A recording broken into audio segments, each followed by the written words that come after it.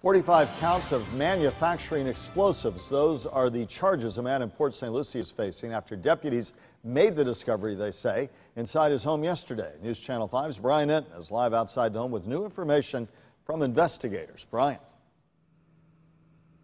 Michael, investigators were at the house behind me serving a warrant out of New Jersey. They say the man who lived here was wanted for not paying child support there and also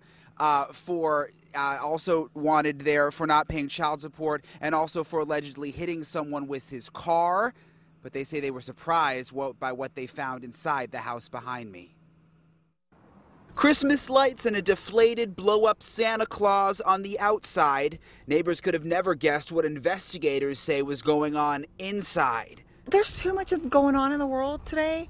That's a little scary for it's 2 doors down from me. Investigators say they found materials used to make explosive devices inside John Kaminsky's home. The bomb squad shut down the quiet Port St. Lucie street yesterday. You know, there was cars all over the place, and I didn't really know what was going on at the time. Neighbors say the suspect and his girlfriend moved in about a month ago.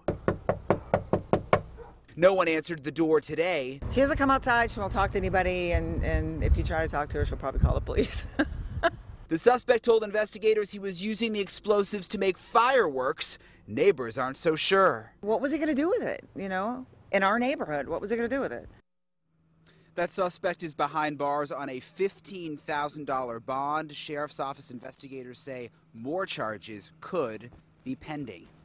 Live in Port St. Lucie, Brian Enton, WPTV News Channel 5.